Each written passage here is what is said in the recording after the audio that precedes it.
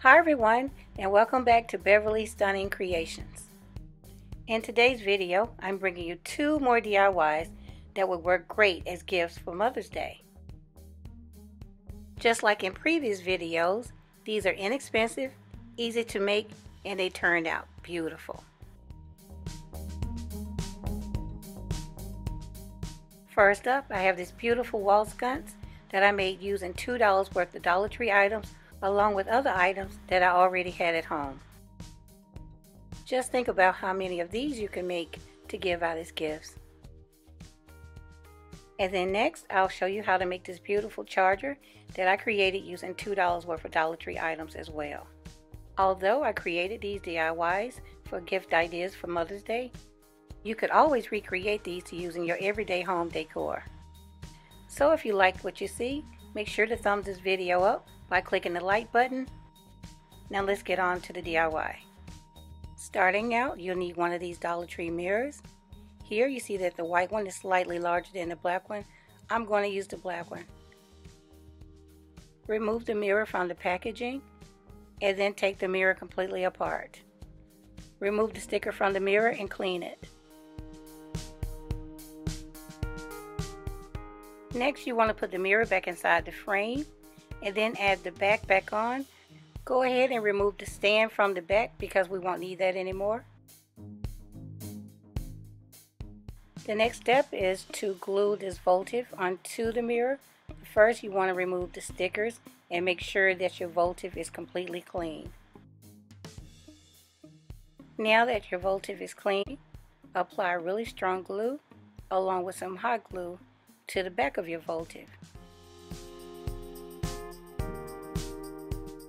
Decide where you want to place the VOTIVE on the mirror. You can put it in the center, but I'm going to put mine more towards the bottom of the mirror. Press the VOTIVE down onto the mirror. Hold it in place until the hot glue sets up. The hot glue has set up, so now I'll remove the mirror from the frame. Now I'll set the mirror and VOTIVE aside while the E6000 sets up. Next, I'll spray paint this frame silver. The spray paint has completely dried on my frame. Next, I'm going to brush on this mixture of glitter and Mod Podge. I had this mixture left over from an earlier DIY. There was still a fair amount of the mixture left over, so I placed the lid back on the container and stored it in the refrigerator. All I had to do was add a little bit more Mod Podge to loosen the mixture up. Now just brush the mixture onto your frame and make sure you get all parts of the frame, including the outside.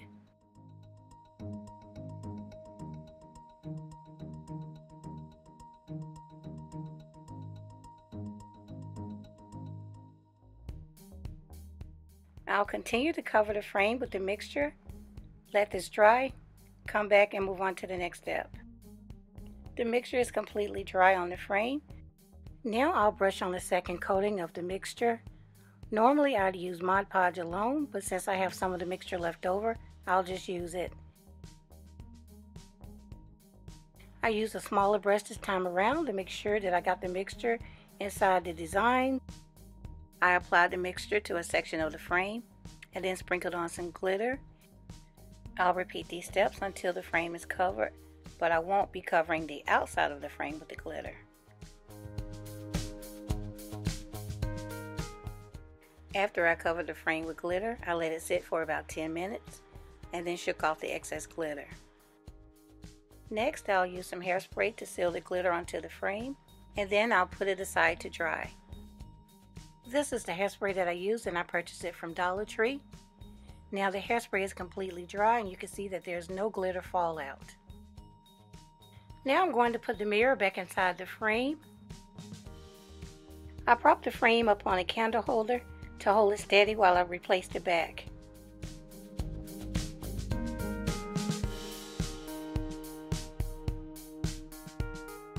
Once the back was in place, I sealed it with some hot glue.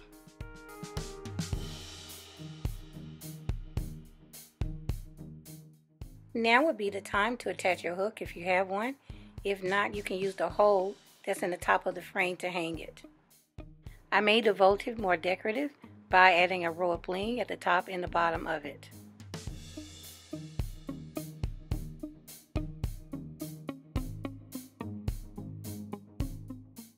And here's what that looks like. Now I'll glue a rhinestone to each corner of the frame.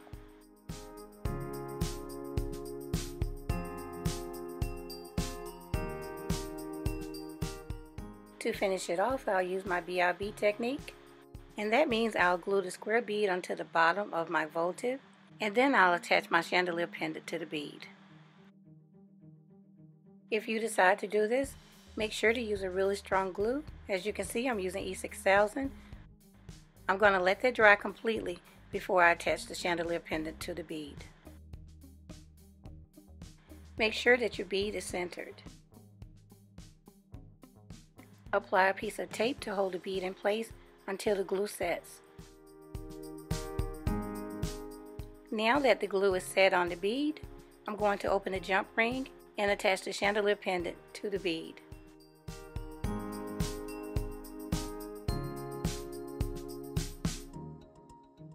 Since the bead has letters on it, I'm going to cover them with 2 rhinestones. Now you're done, and here's your beautiful wall sconce. Add a small LED light and let it glow. I have a silver plate charger from Dollar Tree, some polycrylic, some Mod Podge, and some glitter. For this DIY, I'm going to use the polycrylic, but you can use Mod Podge, it'll work just as well. Brush on the polycrylic or Mod Podge.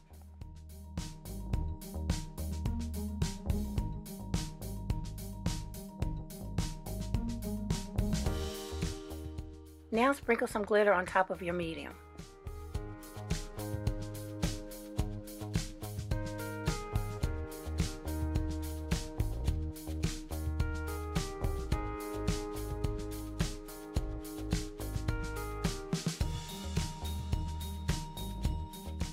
Repeat the same steps until the border of the charger is completely covered.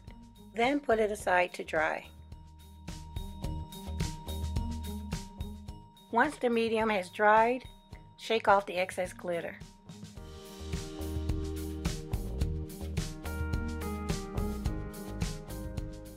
Once you're done, your charger should look like this. Put the excess glitter back into the container. Now seal in the glitter by dipping the brush in your medium. If you're using Mod Podge, make sure it's really loose. Soak up a generous amount into the brush and then just pat it on top of the glitter. You don't want to use brush strokes because you might disturb some of the loose glitter on top, so just pat it in place.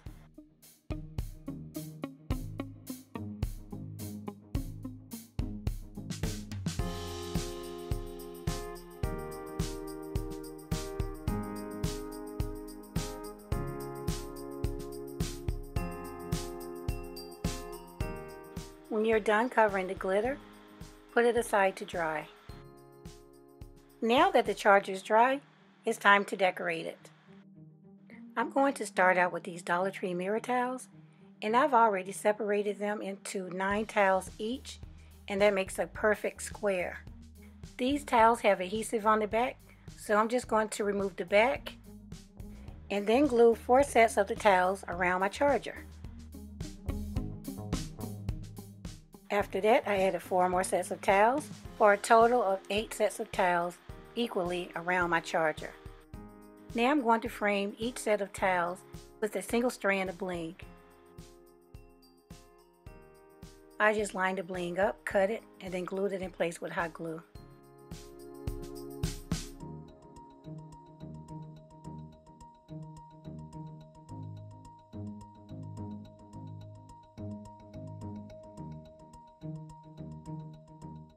Here's what it should look like. So I'll cover the remaining squares, come back and go on to the next step. Here you can see that all my squares are trimmed out in bling. So now I'm going to decorate it more with some of the flower bling. So I'm going to cut it in individual pieces and then burn off the threads.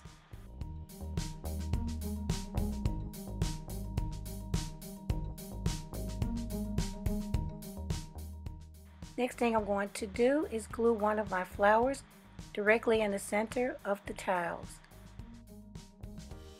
Make sure that it's centered before the glue dries.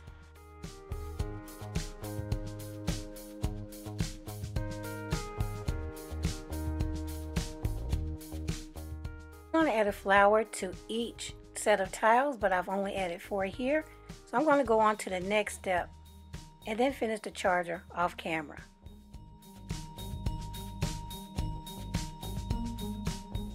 The next step is to simply add a flower between each set of tiles.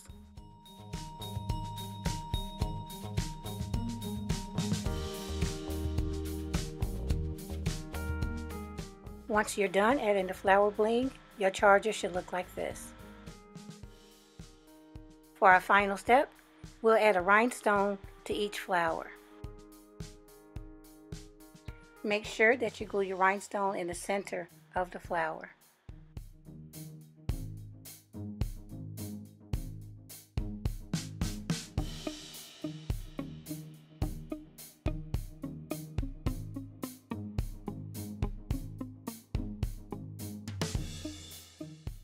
Repeat those steps until every flower has a rhinestone.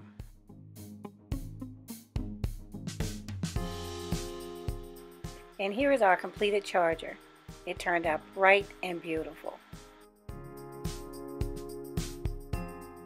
I put it together with some other Dollar Tree items, and now you have the start to an elegant table setting. If you'd like to see me create a set of candle holders or a vase to match this charger, then please leave a comment below. Also, don't forget to comment your favorite DIY from this video. This concludes my video. I hope you enjoyed it, and if you did, please click like. And if you made it to the end of this video, leave a heart emoji in the comments below. Alright guys, see you next time. Thanks so much for watching.